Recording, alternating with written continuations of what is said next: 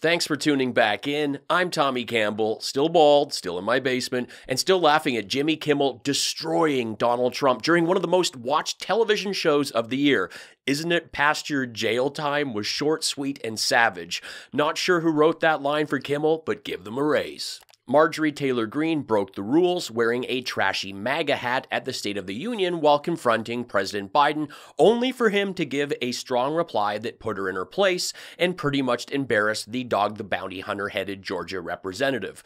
The serial cheater recently had a bizarre post telling women to cover up and be good examples, and her hypocrisy continues after going after President Biden for getting Laken Riley's name wrong. Marjorie Taylor Greene also got her name wrong, and she's not the only conservative to do so.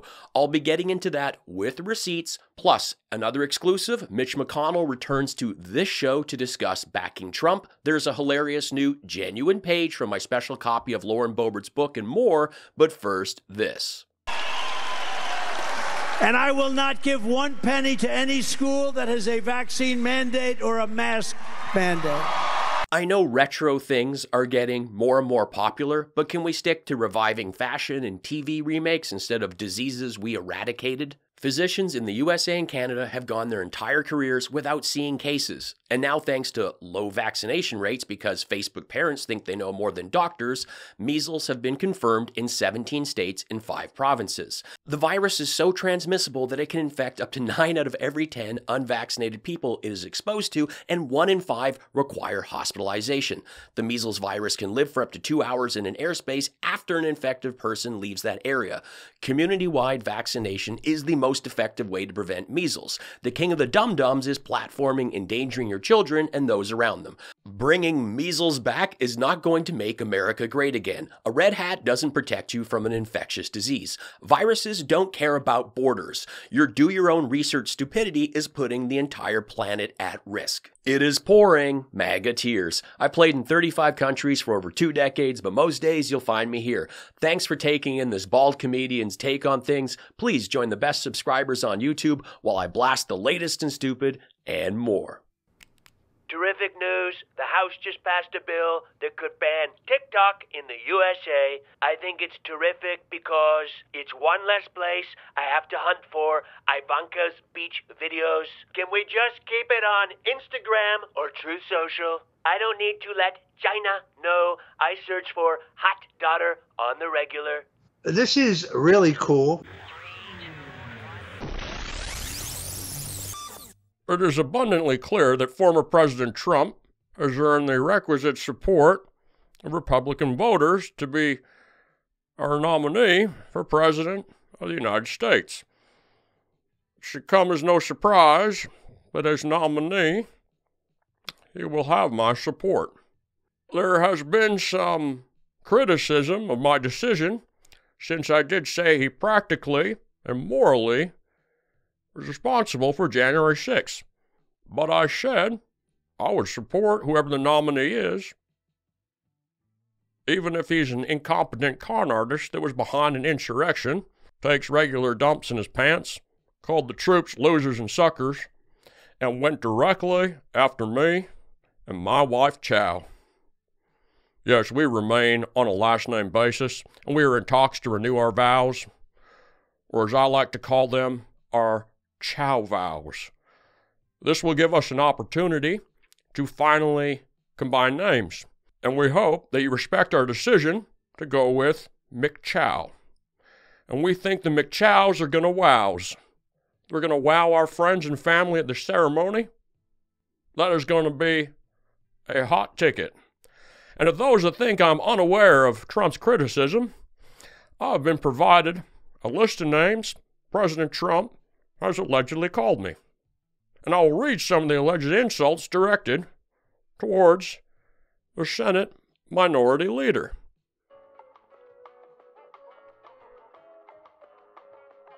Stone Cold Loser, Old Age Mutant Ninja Turtle, Broken Down Cow, Moscow Mitch, Half-Cooked TV Dinner, Rhino. This means Republican and name only. They're not saying, oh, Mitch, you're a rhinoceros, you're so strong. No, that's what Don Jr. hunts in Africa.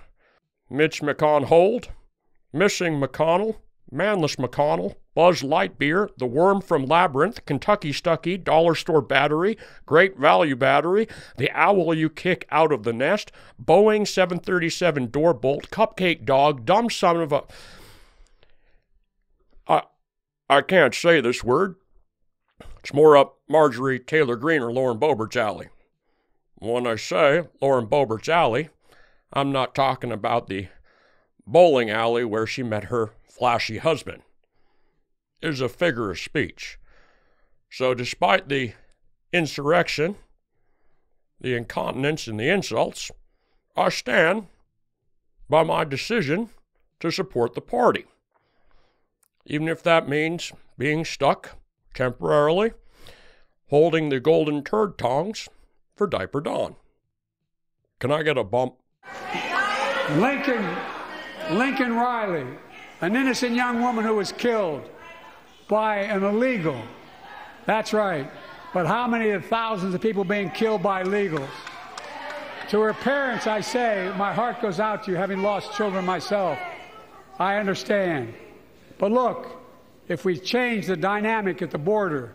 Now, I'm not being Jon Stewart here. I'm just saying it's unfortunate that Biden got Laken Riley's name wrong. He said Lincoln, and that bummed me out because he had the most heartfelt intentions. And I know that, and you know that.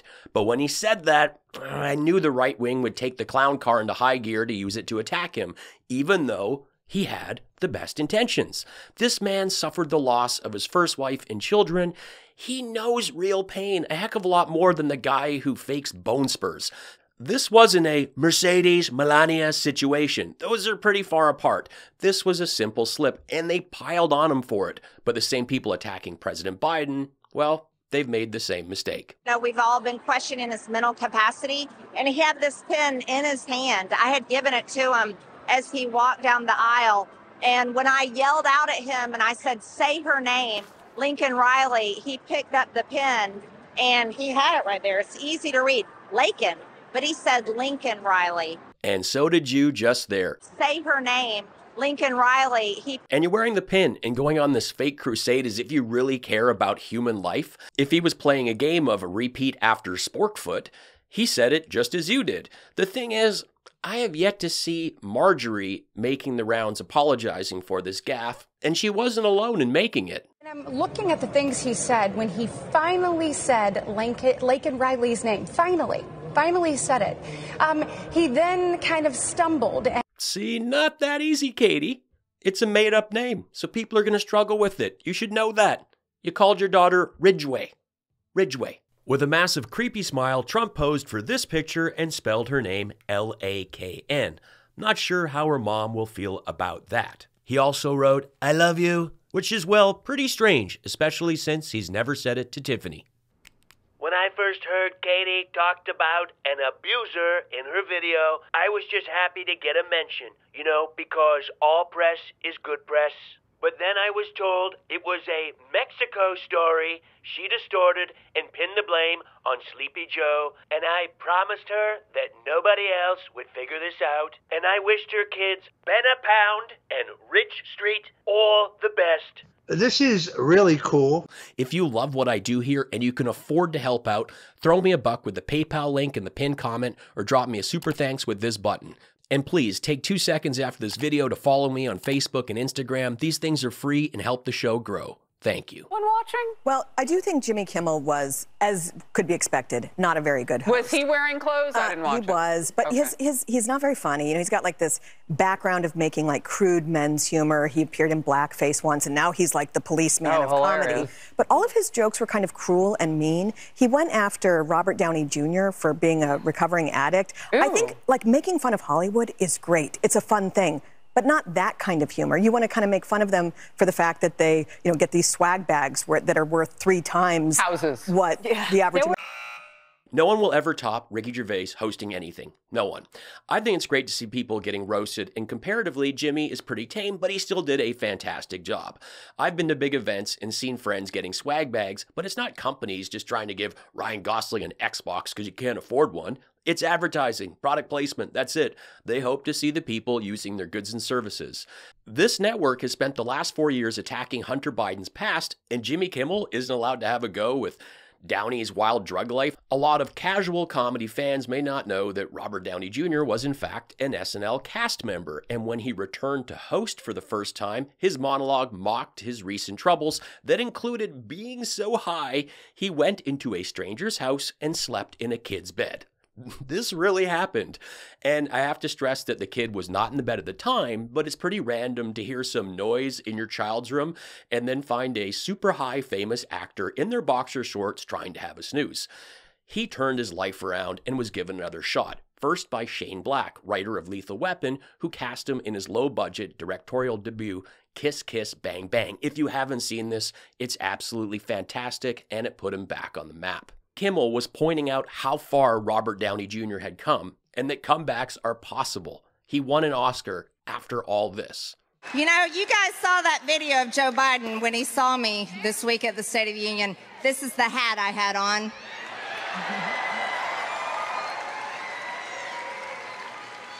There's nothing that scares him worse than a MAGA hat. Well, I will say it definitely makes it easy to spot the morons in a crowd. And I think the sight of your mortadella meat stump bare feet is far more frightening than a cheap hat. For those new to the show, I'm glad you found me. Thank you. For a year and a half, I've been reading genuine pages from my special copy of Lauren Boebert's book. This really is a ton of fun. I only do this once a week, and it's been pretty wild. Let's get back to it.